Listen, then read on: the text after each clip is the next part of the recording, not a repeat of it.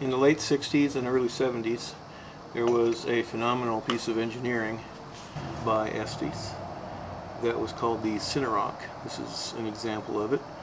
It is the nose cone for a model rocket. It shoots Super 8mm film.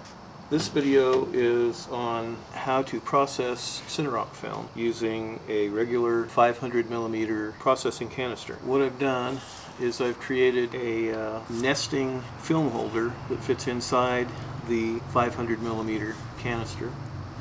And all it is a piece of soft plastic bottle that's been cut, bottom's been cut out of it, top's been cut off at a very precise length, and then this is another bottle that has had the bottom cut out, the top cut off, and this is styrene plastic that has been fitted on the top of the bottle using just some hot glue. This spreads apart a little bit and hinges at the bottom.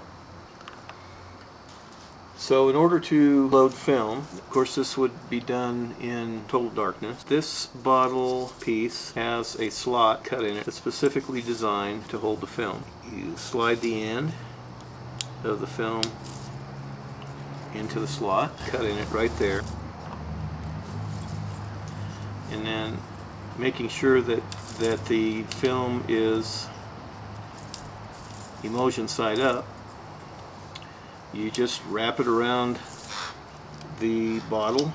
They're just small holes drilled in there and brass rods pushed through, and these are slanted so that the film naturally wraps in a spiral.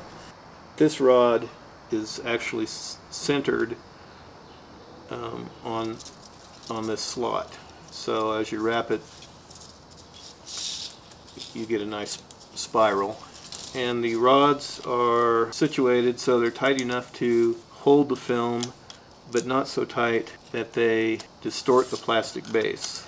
When you get to the last slot for the film, then you push it inside. Fits nicely in there, and then you just continue to wrap your film around the outside of the second bottle. Insert this into the film canister, and you are ready to process Cineroc film.